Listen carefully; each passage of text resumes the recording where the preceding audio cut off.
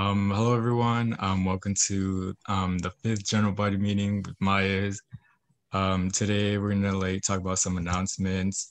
So we're gonna start off with introductions, info sessions, fundraisers, the scholarship, membership, office positions, social medias, and then we'll transition to the guest speaker. So we're gonna start with introductions. So hello everyone. Again, I'm Michael Jaime. If you don't know by now, I'm a fourth year chemical engineering student. I'm this year's co-president of 2020 to 2021 alongside Victoria Bravo. My emphasis is wastewater treatment. Some of my interests include concerts, going to concerts, drinking boba, tea. On the left side, you can see images of me, my dog, me at a mosh pit, and just a professional pic of me. My hobbies include drinking yerba mate and kombucha, like officer meetings or anywhere I go to, and bugging my dog.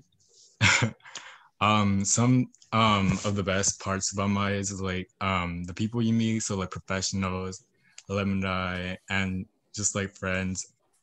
Also, it's a great way to have a supporting community and develop your career development and academic skills.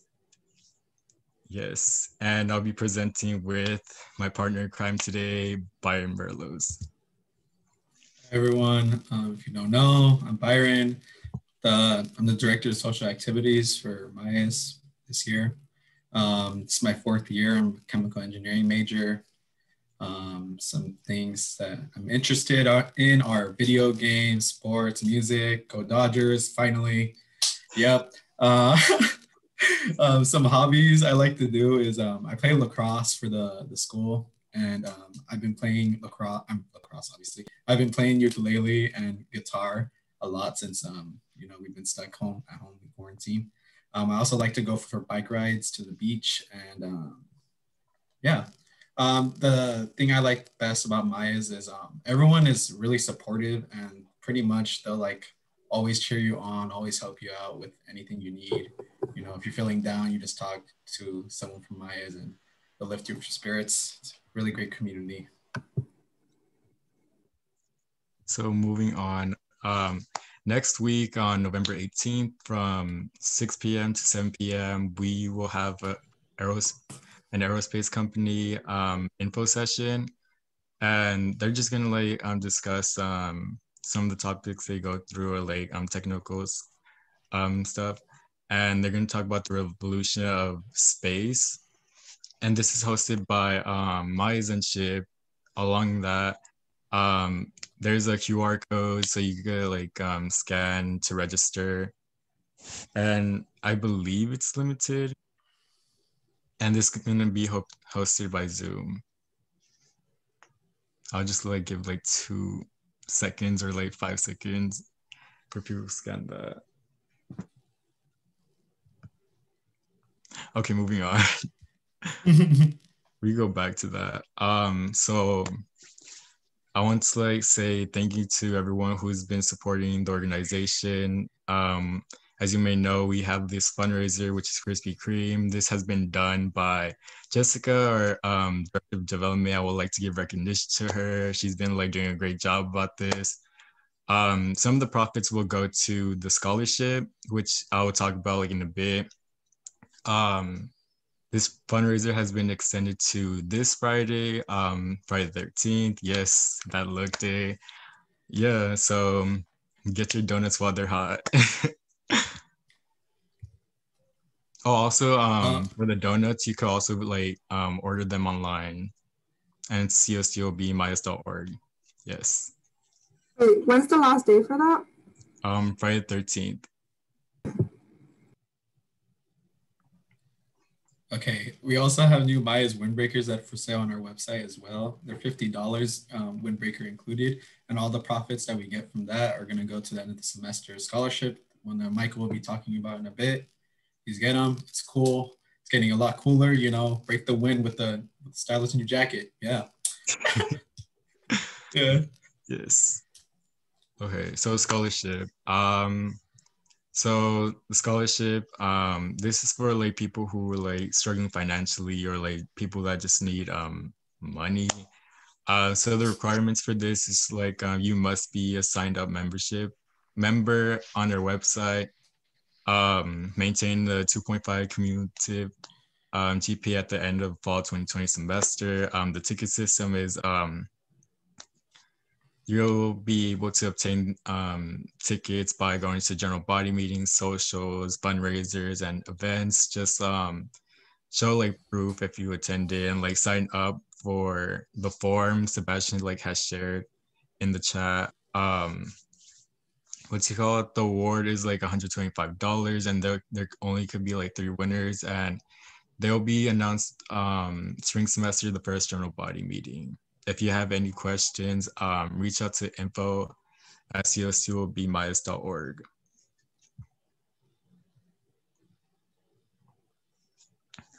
Oh yeah, membership. This is how you are entered into the the scholarship raffle. Feel free to join. It's $10 online. You can go to our website to find where to sign up. It's $10, and it also includes membership to SHIP. So you get 2 for the price of 1 essentially, and it's a really good deal because both clubs help you with professional development, and they help you both clubs help you really greatly. And if you want to, I would really recommend joining just because it'll help you in your career in the future. Yeah. Yes. Moving on. We still have open office position. This is just to like build your resume, gain experience by applying as an officer.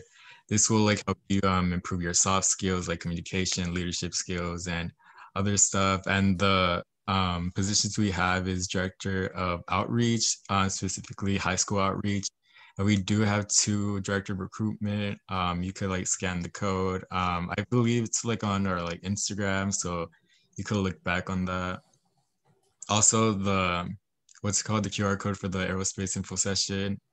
We'll like post that in a bit too.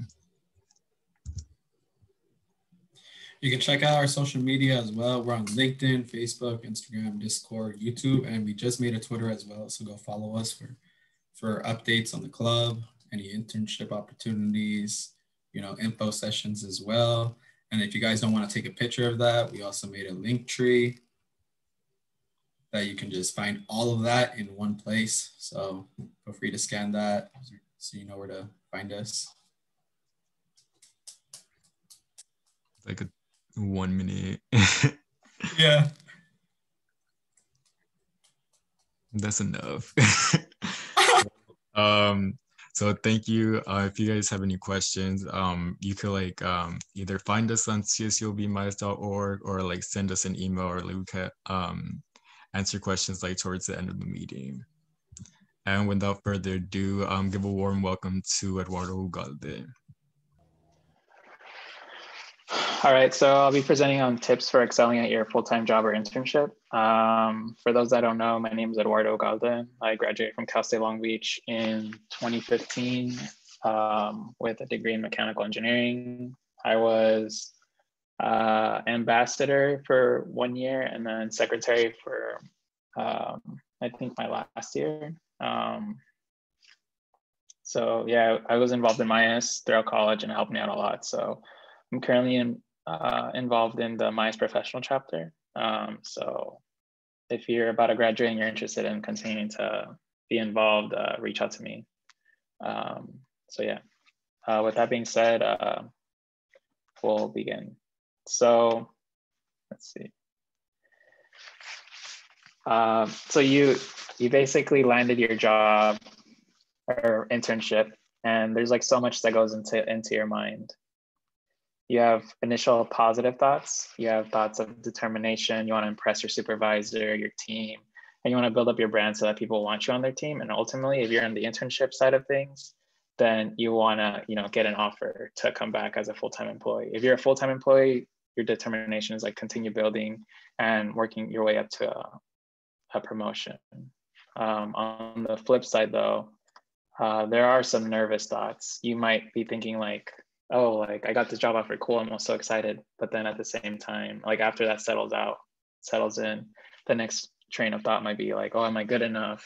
Did I get lucky to get this position? What happens if I can't solve the problems that they give me?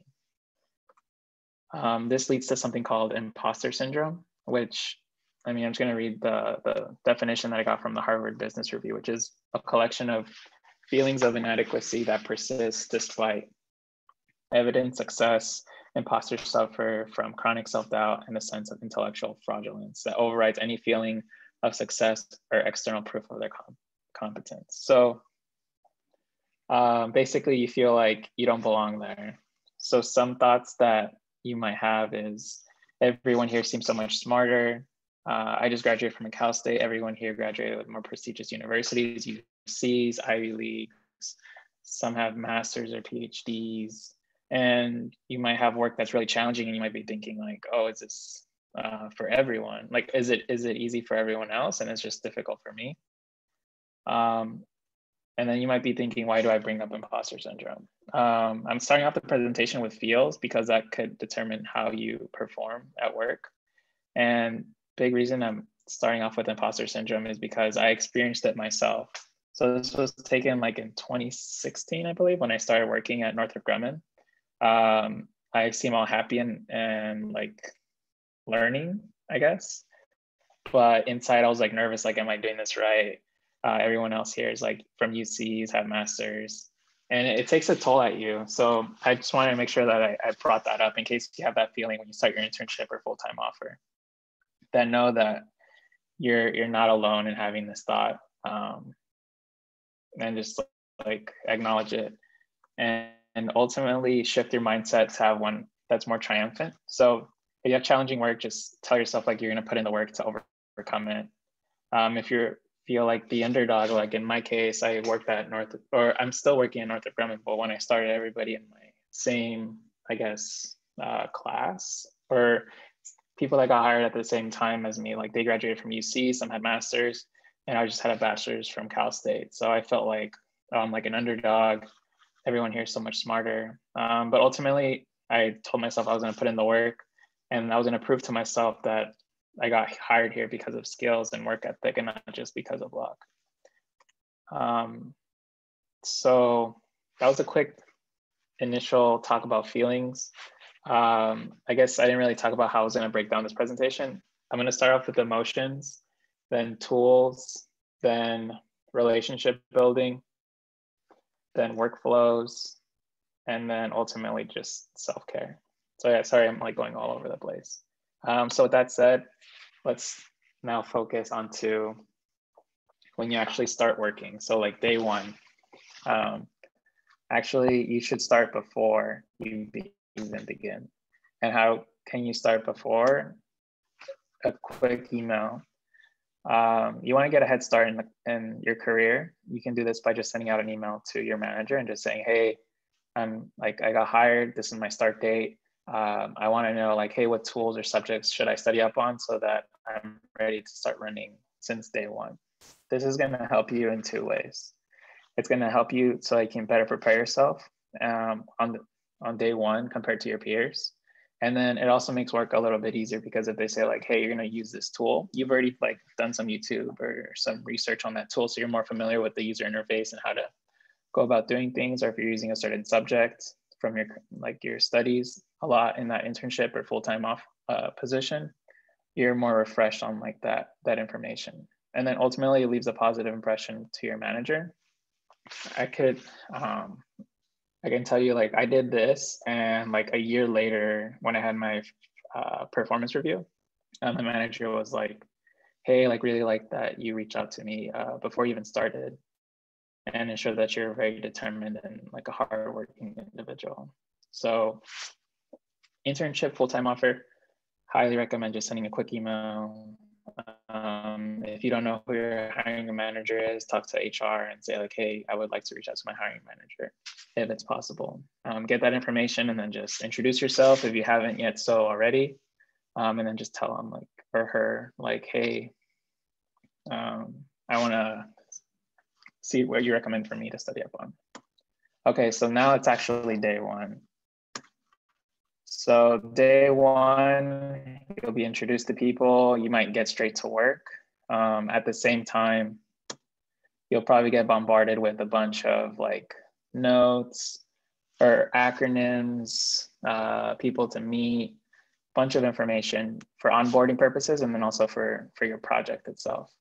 So you really need to have a system to help capture all this. So I highly recommend notebooks, digital tools to help capture and gather this information so you can process it. So the information you're gonna have to capture, at least I'm speaking on the aerospace side of things, is like you have to capture names, acronyms, assignments, like any random stuff that comes up, like, hey, this is X. He's gonna be working on your team, and he's a thermal engineer, and if you have questions, talk to this person. So you just capture this information. Or like, hey, you're gonna be working on this program, and they use some acronym, and then they tell you what the acronym stands for, just write it all down. And then once you have all this information written down, you're able to process it. And then from there, you're able to stay organized and then find information readily available and then take action. Like if somebody asks you a question, you just go through your notes, say, oh, it's this, and then you respond. Or you can take action based on whatever is requested from you. So there's two methods, there's analog and digital. For analog, you can't beat pen and paper, or notebook and pen. I personally recommend using a system called bullet journaling. I'm not gonna really talk about it in this presentation, but this is something that you can do a YouTube, Google search, and you'll find a bunch of videos of setting up your bullet journal system.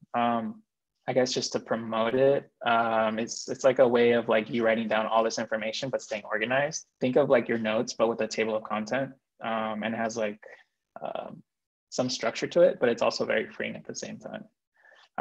I like to nerd out about like exact tools. So I personally like to use this brand called Leuchtturm 1917. I get their 7 by 10 inch dotted notebook, and then I just use a Pilot G2 .038 black ink pen in case anyone wants to like take notes on that. So that's the analog side of things. On the digital side of things, I recommend using OneNote. I mean, I personally don't like this a lot, but it's something that like every company has. At least for the aerospace side of things, we can't really just use any note-taking tool or any software tool because of security reasons. So OneNote, it's like readily available. It's already pre-installed along with all the Microsoft Suite items or software tools.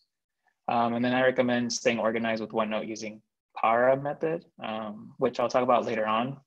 But I guess just a quick preview, PARA stands for Projects, Areas, Resources, and Archives. But I'll talk more about it in upcoming slides. And on top of note-taking tools, you're gonna use a bunch of tools geared towards your specific information role. So depending on what company you're at, what's your role, you're gonna have a suite of tools that you have to use. Some you use more than others, and it's a lot of information to learn. So you can learn the fundamentals, but what I highly recommend you do after you learn the fundamentals, like the basics of every tool, is you apply the 80-20 rule, but on learning your tools. So 80-20 rules is like 20% of something leads to 80% of the results. So in this case, what 20% of tools do you use 80% of the time? When you identify those, you want to learn those really well. So like learn the features, learn the keyboard shortcuts, anything that is about that tool, learn it really well. I'm not saying you have to like master it, but just be more familiar with it than your average user. For me personally, that's Creo Pro E. That's our 3D modeling software that we use at our site. And I use Microsoft Outlook. I'm sure a lot of people use Microsoft Outlook, and then Microsoft Excel for like going through data and parts list and all this other stuff. So for me, like I learned the keyboard shortcuts. It helps me use the tools faster, and then it helps you be more efficient and saves you a lot of time. Okay, so we covered tools. Now, like I said in the beginning, now we'll go into relationship building.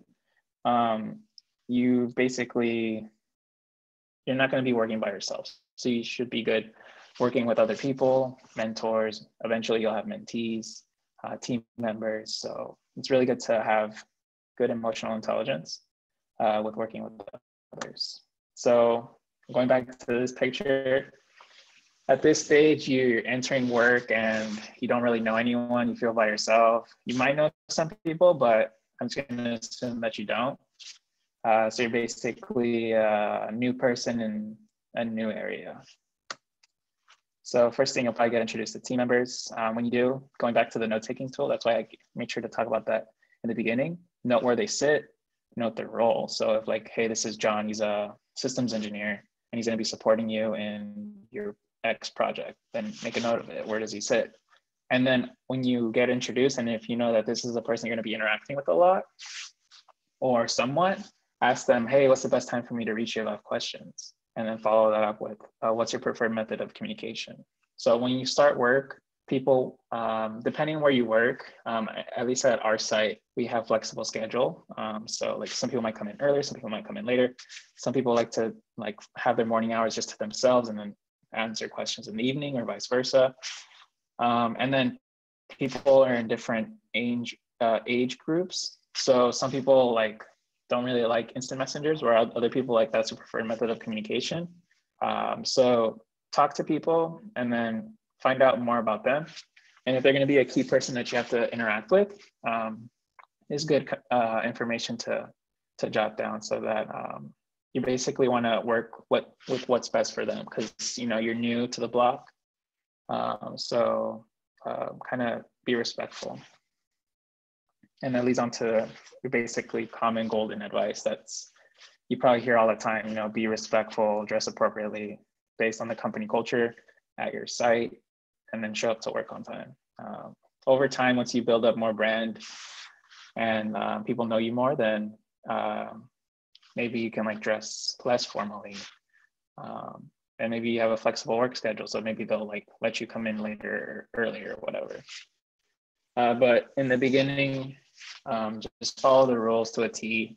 And then as you become more like familiar with your company culture site and everything, then that's when you can start like, you know, being less formal. But that's totally up to you. Another thing that comes up is you're gonna have questions. So a general rule of thumb that I like to follow is like spend 15 minutes to try to solve the problem before you start asking people for help. It shows that you put in effort, and you're not just like, oh, I'm stuck, I'm gonna go ask for help. And then if you're stuck for more than 15 minutes, you don't wanna like waste your whole day on one problem that one person could answer in like a minute. So at that point, you know, contact somebody who you were introduced to, a coworker, a project team member, and then just ask them and say, hey, I'm trying to figure this out. This is what I did, but I'm still stuck. What should I do? Or what do you recommend? You don't want to be the person that is always asking for help when it's a quick Google search, because then people notice that and then people might get annoyed. So that's a good rule of thumb. So that was a quick talk about relationships. Next thing is workflows. So at work, you're going to be working. So you want to make sure you have a system in place where you can be efficient with your time and get your stuff done before deadlines. Because when deadline season approaches, it can get stressful. But if you have a good solid workflow, then it helps you not stress too much. But I can't guarantee it's not going to eliminate all your stress. So going into workflows, everyone's workflow is different depending on like what's your preferences. But it's good to test different things and see what works and what doesn't. So leverage tools and routines to help you produce more. Finding out what works best for you helps you create less friction on getting to work and getting things done. It helps boost your performance. And then, like I mentioned before, it's always constantly changing. Like you'll do this and it works well for you, but then you realize after a moment, like, oh, this works better for me, or oh, it stopped working for me. You might experience this when you do your homework, when you study for tests, any school-related projects or homework assignments, basically. You might find out like, hey, if I work at this location, I feel more productive or more efficient. Or when I get this much amount of sleep, I feel better or whatever. So it's always an experiment, but it's good to be proactive about it. So one thing I highly recommend to improve your workflow is a task manager. It's basically a place where you store all your tasks that you need to do and you don't forget. Your brain is like good at coming up with ideas, but it's not the best at storing information. So that's where just a simple pen and paper or a digital tool will help you kind of jot down what you need to do and deadlines and all that information. You can create a task list based on project. So don't just have one general task list. Break it down based on projects or areas. So that's where Para comes in, but I'll talk about it in the future, a couple slides. You can use Microsoft Outlook. They have a task manager section. It's not like the best, but like I said, it's like you make do with what you have. Pen and paper, and then digital, there's like OneNote. So experiment based on what's available to you. But I highly recommend writing down your tasks so that you don't have to worry about like, oh, what was the thing that I have to do again? You just look at your list and say, oh, this is the thing that I have to do. So now I talked about Para. Now this slide basically goes more into it. Para is basically a method for sorting your information. Like I mentioned before, it's projects, areas, resources, and archives. And you basically follow this framework. So think of it like 4 different folders. In OneNote, it would be 4 different notebooks. And then like, let's say your project is to design a chair or something. Then that, let's say, chair project would go under your projects folder. Let's say you're involved in an employee resource group, which is like kind of the equivalent of like your organizations at college. So it would be an area. So that would have its own folder under the areas folder. Let's say there's a handbook that they give you for design processes that you should reference. That's a resource. So you store that in your resource folder. And then archive, let's say something becomes irrelevant. Like let's say you finish the chair design project. Once you're done, then you move that subfolder into your archive. And this is a good way to keep tabs on like storing your information without it being super messy all over the place, because it's so easy just to like save it to desktop. And then eventually your desktop's gonna look like a mess. And it's gonna be very hard to find things. So this is a simple method. You basically use it on your desktop, Google Drive, OneNote, wherever you think this is applicable. You can use this simple structure to organize information based on projects, your roles outside of projects, resources that are good to reference, and then anything that becomes irrelevant, you just archive it. So yeah. Next is the Pomodoro technique.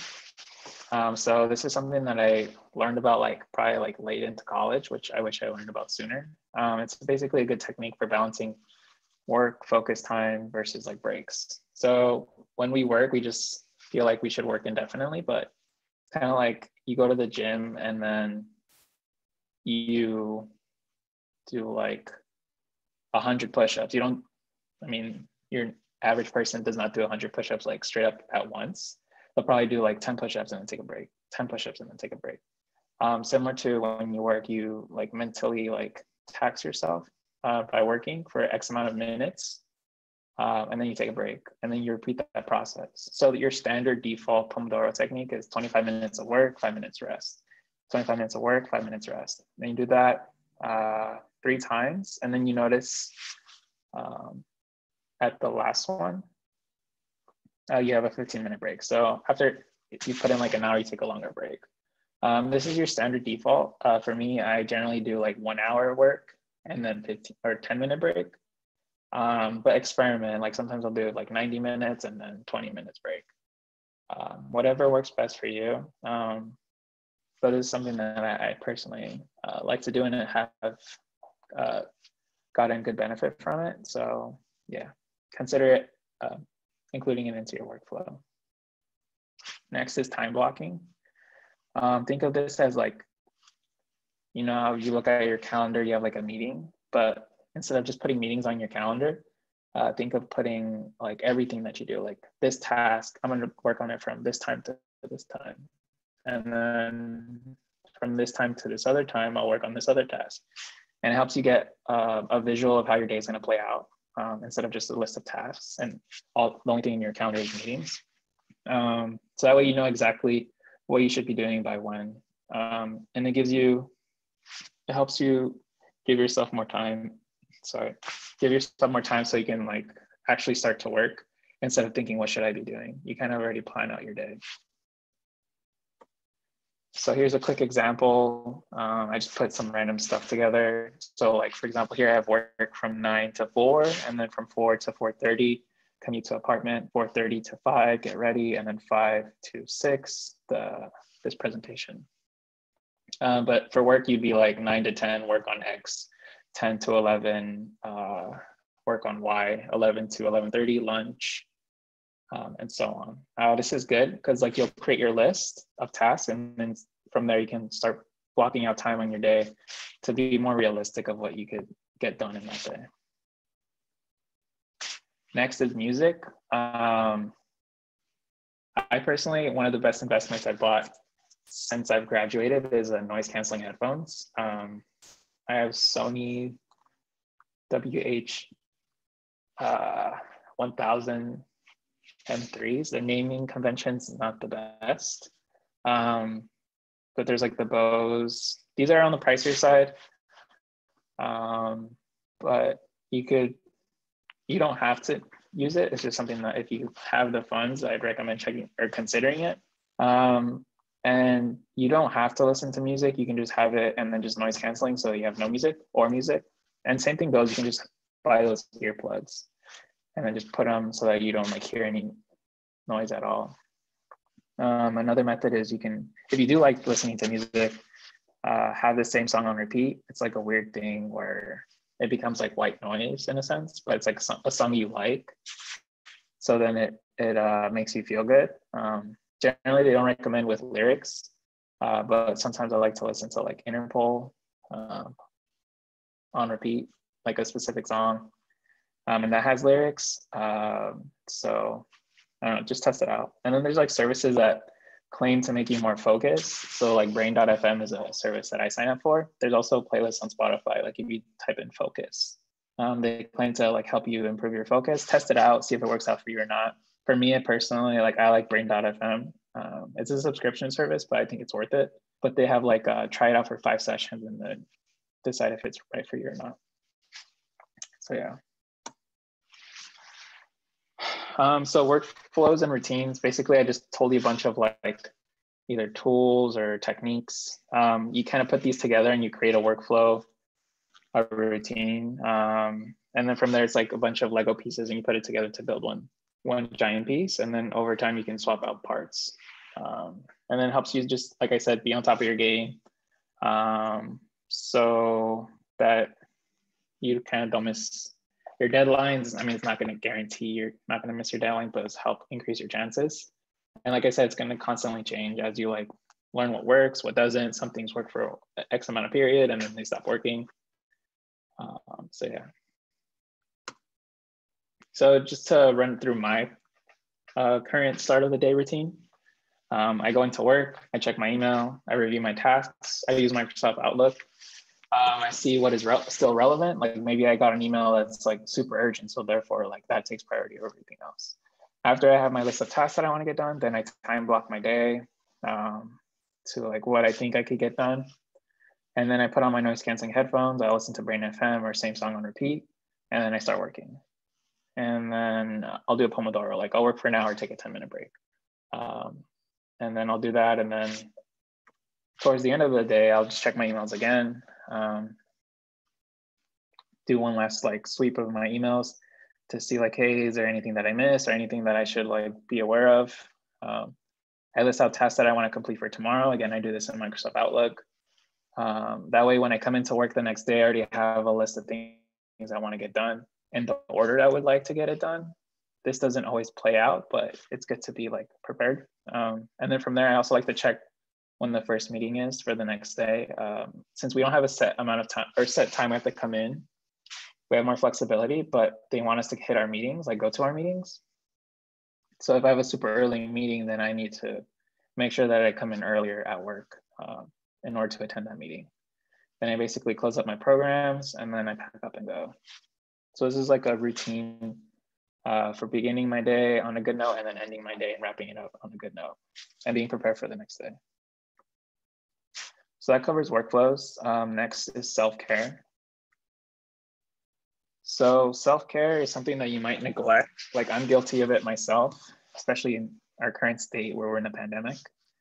But if you don't take care of yourself for an extended period of time, it could lead to a lot of complications.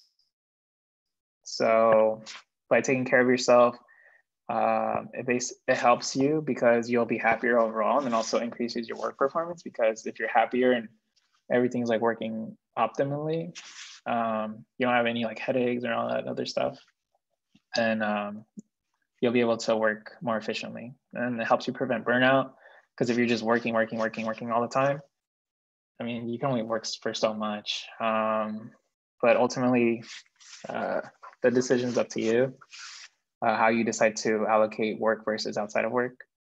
And that goes into like balancing work and outside of work. On that same note, learn to say no. If you have a feeling like you're overwhelmed because you have so much to work or so much to do, you have to learn to say no, or at least bring it up as a concern. A way you can say it's like, hey, I would like to help, but currently I have other assignments I need to take care of before taking on new assignments. That way the person knows like, hey, you're not just like saying no, you're being like polite about it. And if it's your same boss and they say like, hey, I need you to do this too, I'm like, hey, I'm currently working on this. Should I deprioritize this and work on this instead? And then that way you kind of throw the ball back at their court to see what's best. So yeah. And then you should always like reflect on your situation, like ask yourself, am I happy in my current role? This is probably more if you're like already a full-time employee. If you're an intern, then you already know like you're only there for the summer or the year or whatever. But then you'll still reflect to see if this is a company you still want to work at after you graduate. But if you're already graduating and you're working there, you should like ask yourself, are you happy? If not, then what's in your control that you can change to help increase your happiness? So that might be like, hey, I want to change my project. I want to change my team. I'll bring it up to my manager. Hey, you know what? Like, I don't really like this site. This site works on like these kind of things, where this other site works on this other thing that I find more interesting.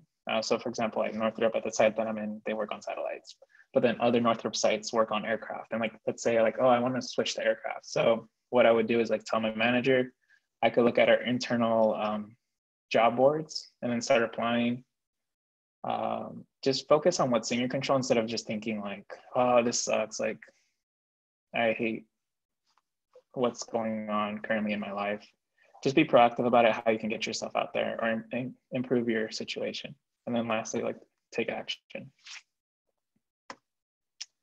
So that pretty much wraps it up for my presentation. Ultimately, it might feel like it's scary, like career. You don't know if you're doing it right. It's like a long journey. People have been working for like 30 plus years, and you only have like single digit years if like less than a year working. So you don't really know if you're doing it right. That's like something I still think about to this day. And I've been working for four and a half years now. But not knowing everything also makes it exciting, because you don't really know everything. So there's surprises, good and bad, that may arise. But as you go through your journey, you'll come across people. Some people you'll see for maybe only a project. Some people you might see for your whole career and be your mentor. Some people will be mentees. We're all on this journey through our career together in some way. Everybody's on their own, but we cross paths. But at the end of the day, it's up to you to like take action on where you want to head out or head towards. What do you want to do for your career? Be more proactive about it, and then try your best, because ultimately that's all you can do.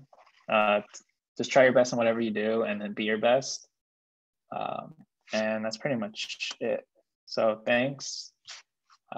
And I guess I'm doing like a shameless plug, but I started a podcast with my brother because I like talking about stuff that I learned. So we started a podcast recently that kind of talks about like this stuff, productivity, mindset, and it's geared towards like college students and early career professionals. And we're on Spotify and Apple Podcasts. So if you're interested, we only have 2 episodes at the moment, but we're planning to record more this week. And it's just a way for me to like share what I learn, and then my brother share what he learns. And then that way it's easier to access more people instead of individual like presentation by presentation basis. So with that said, that pretty much wraps up my presentation. And if you guys have questions, let me know. So I'm gonna stop sharing. I had a question on mentor-mentees. So I was wondering, how do you pick your mentor?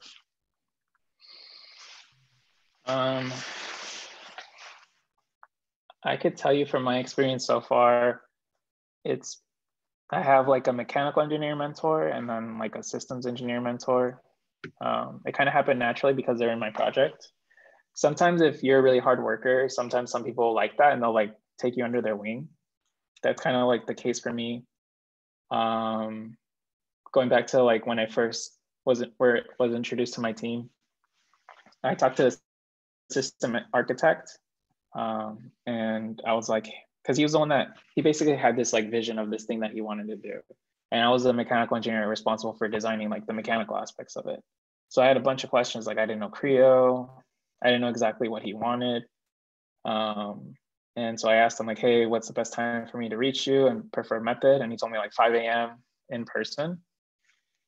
And so the next day I showed up at 5 a.m. And it's like, I don't know, like I said, I had imposter syndrome. So I wanted to make sure like I do my best. And I guess he liked that a lot. And after a while, like he basically would always like tell me about different things. For my mechanical engineer mentor, it kind of just worked out because after like, I don't know, maybe 2 months into the project, then they brought in a mechanical engineer that became available, and he had more experience. So he had like 20 plus years of experience. So he like naturally just like became my mentor because I was interacting with him a lot. And then we would talk a lot about mechanical design, but then it would evolve into like general career advice. So it's like natural. So it comes based on projects from my experience, but then there's also like some companies will do initiatives like they'll pair you with somebody who's been working at the site for a while, and you just sign up to those programs, and you can get a mentor that way too. It's not something that it's like natural, kind of like similar to how you become friends with someone naturally. It just happens. Thank you. All right. If there's any additional questions, you can say it or put it in the chat.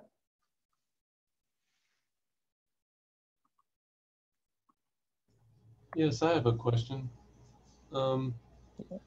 Which one of the techniques that you talked about today would you say you still struggle with?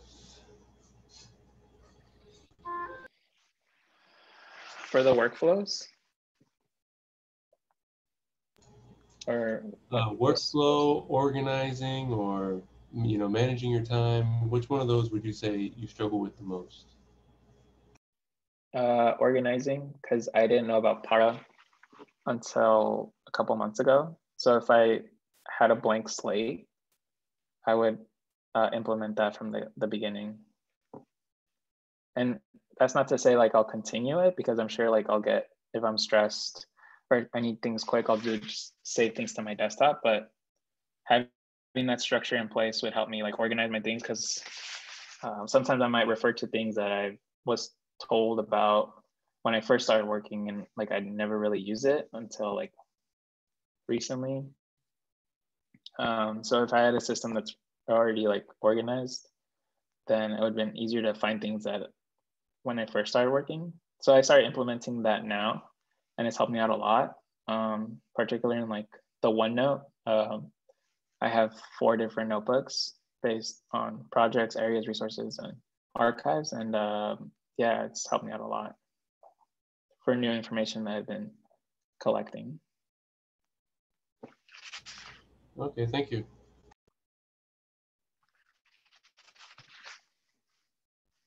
Any additional questions? Yes, I had one. Let's see. Mm-hmm. I guess my question is, what did they put you to work on your first internship at Northrop? Well, at Northrop, I didn't intern. I did a high school program, but that was like more of just like administrative work.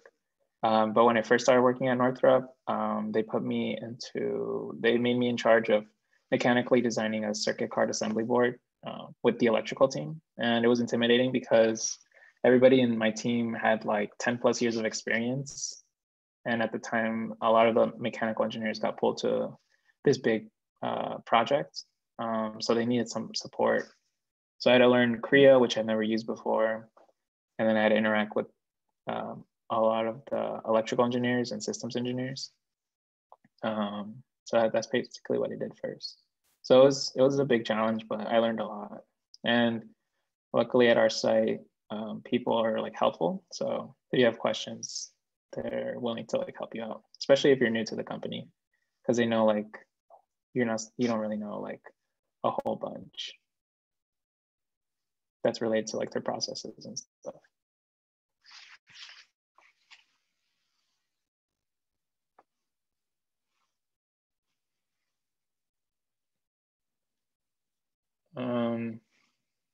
Is there any additional questions?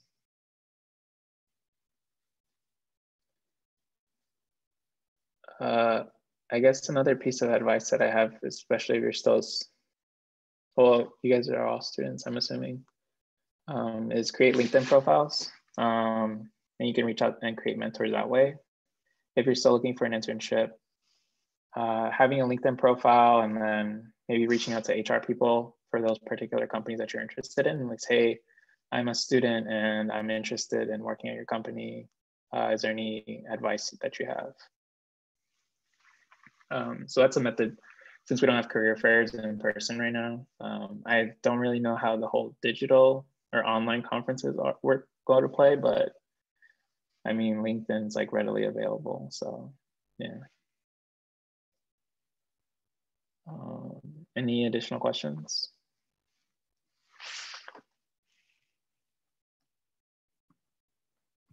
I had a quick question. Mm-hmm. So like you were saying, like if you don't know something, like to try and figure it out on your own. Like at Northrop, are there like books, or like should you just Google something, or like what's the best way to go about like trying to figure something out? Are you saying in like a technical perspective? Yeah. So technical perspective, Google is your friend. So for example, we're working with like a bunch of connectors I've never heard of, and there's like different variations of those connectors. So just Google searching YouTube. That's generally my first approach. Get some sort of like base knowledge about it. And that way when you ask for help to someone, then you have some talking point to it. Like maybe there's a certain term that you're not familiar with. And from doing Google search, then you become familiar with that term and you can better describe what your question is or what you're stuck on to your team member, whoever you're reaching out to. Hey, Eddie. Quick comment there. So one piece of advice. I guess you should probably introduce yourself, Ivan. Oh, hi everyone. My name's Ivan Figueroa. I'm the vice president for the MAES professional chapter. So what I was gonna add to that conversation is one thing that I know that's saved me a lot is to get a hold of like an acronym book. Like a lot of companies and organizations have like an acronym or you know, like an index that has, you know, what abbreviations stand for and things like that. And a lot of times you're going to be in meetings where every 3 seconds is like some acronym being, you know, thrown out there, and you having no idea what any of these means. You know, having that handbook or that list on hand makes understanding conversations so much easier. And sometimes, you know, it helps if you sit in meetings that don't necessarily involve, especially at the beginning, I guess, of your internship or job, that don't necessarily involve work that you do, but, you know, something that's related to your work. that helps you put, what you do in context, and especially if there's changes, sometimes those changes might not flow down the, I guess, the communication channels. So you don't want to be that guy who didn't realize that, there was a major change, and because it wasn't sent out in an email, you never got found out about it.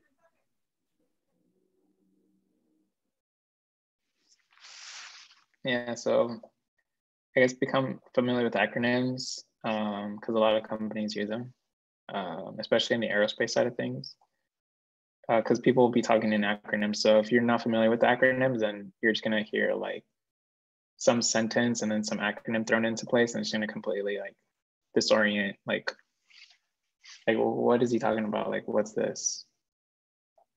So yeah, that's why like I recommend having a notebook. That way you can write all these down.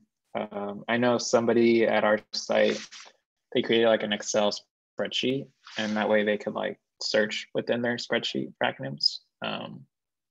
So whatever works best for you. Any additional questions?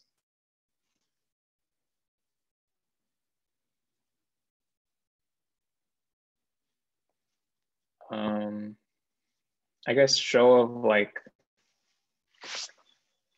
claps or thumbs, who has an internship, had an internship, or is lined up for a full-time offer?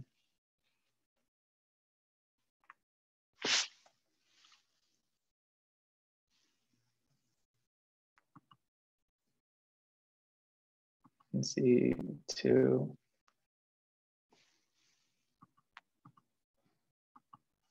3, I think.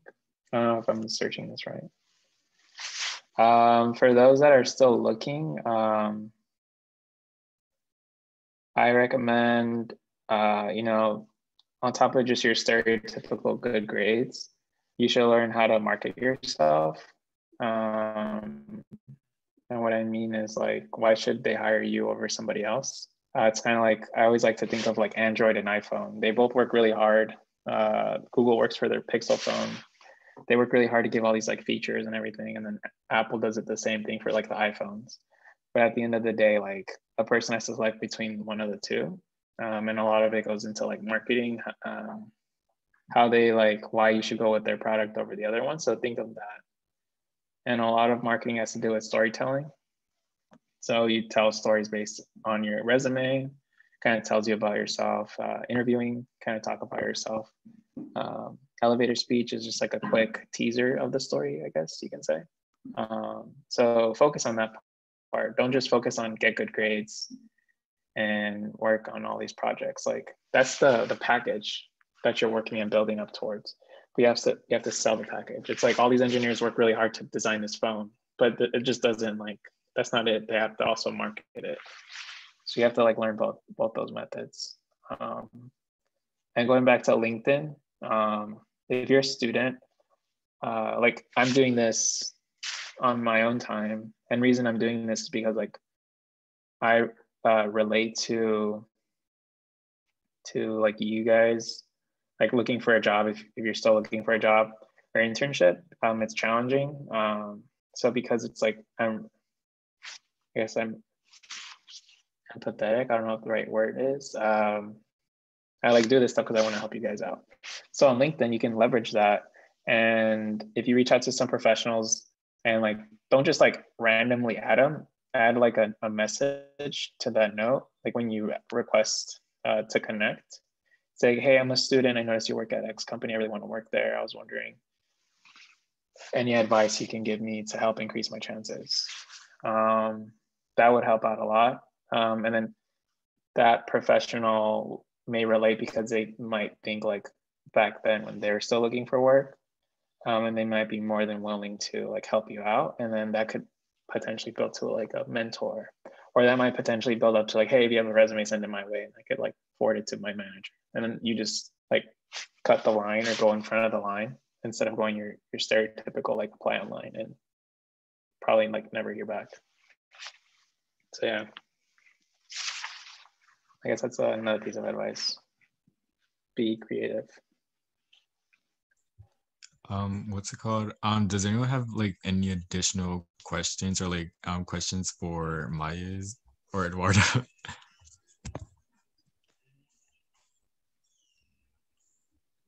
If there are no, yes. I guess I'm just gonna like promote MAES. So like Ivan was in MAES, I was in MAES, helped us out a lot. They used to be involved in the mock interviews. That helped me out a lot. Like when I interviewed for my position at Northrop,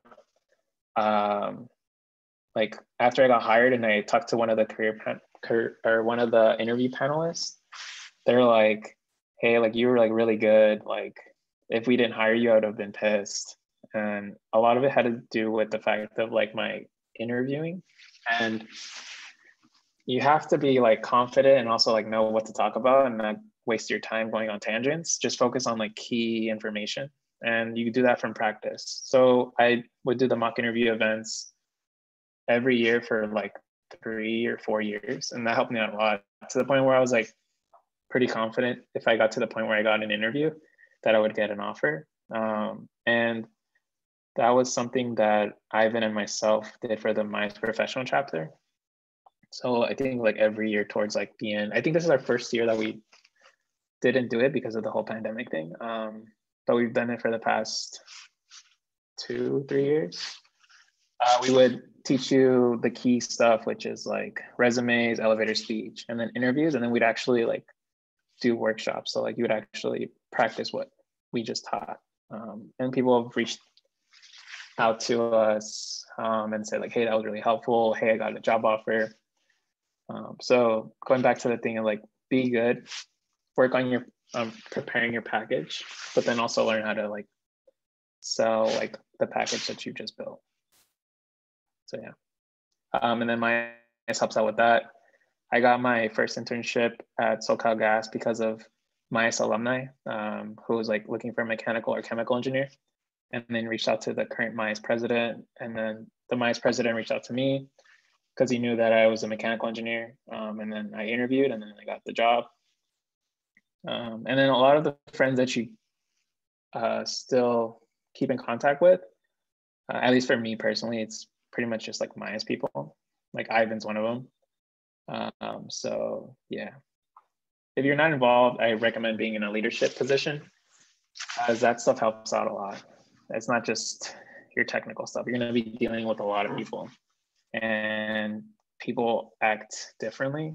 Like not everybody has the same personality. So putting yourself in a role where you're collaborating with different people, different disciplines, it'll help you out a lot.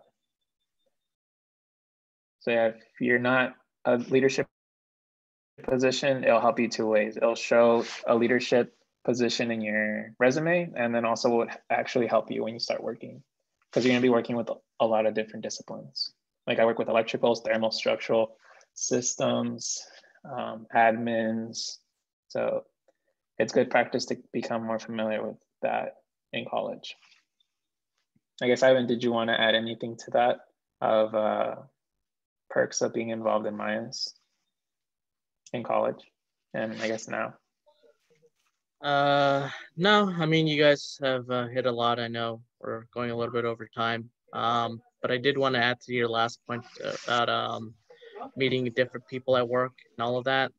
I remember one time I did have to nearly stop a fight between two engineers. So those personal skills definitely come into play when you least expect it. And, you know, being the guy with the cool head can definitely help you and make a good impression among people. So yeah, definitely work on those social and interpersonal skills. Yeah. All right. Like Ivan said, we're a little bit over. So if there's no last minute question, feel free to add me on LinkedIn if you have additional questions. Wait, just my full name. Sorry. Can you add your LinkedIn in the chat, and like can you add your email if anyone has additional questions? I'll put my LinkedIn, my email. I don't check it as much.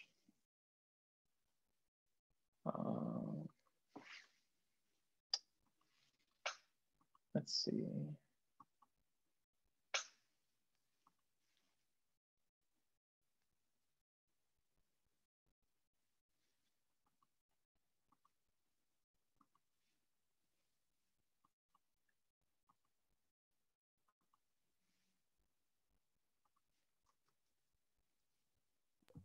Also, anyone else can add their LinkedIn's like networking.